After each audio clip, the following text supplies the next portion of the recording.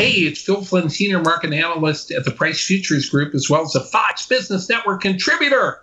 Bad day for big oil. That's right. We had earnings last week for Chevron and ExxonMobil, and they were terrible. Some of the worst in a generation. In fact, some of these companies that are bought by many investors because of the dividend actually were at risk. These big energy companies had to scramble to protect that dividend and not to pull that back, because if they ever do that, that is really a sign of weakness in that sector.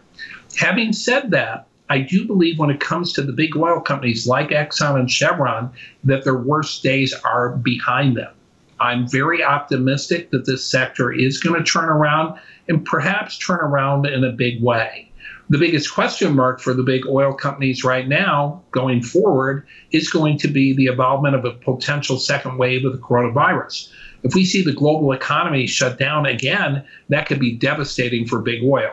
But I don't think that's necessarily going to happen. And if I do, I think the oil companies have adjusted by cutting back production, getting leaner and meaner, that they're still going to be able to perform. And I believe that their dividends are going to be safe, especially when you stick with ExxonMobil and Chevron.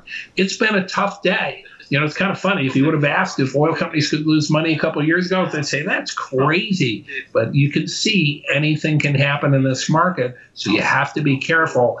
But it's probably a good time to get back in big oil. And that's your trader tip for this week. For more Business First AM, check us out on social media. We're on Facebook, YouTube, and Twitter. And go to businessfirstam.com for where to see our show on TV.